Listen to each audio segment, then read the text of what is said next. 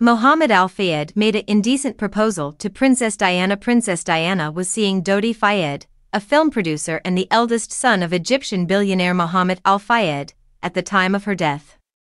The owner of Harrods had passed away on August 30, 2023.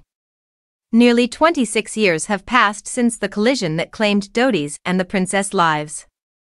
Numerous women have come forward to accuse Mohamed of multiple sexual assaults after his death. A large number of the purported victims are former employees of Harrods, who claimed that he preyed on young women employed by the business and intimidated them into keeping quiet about his actions, his inappropriate and creepy behavior, according to a former employee of Princess Diana, even extended to the royal family.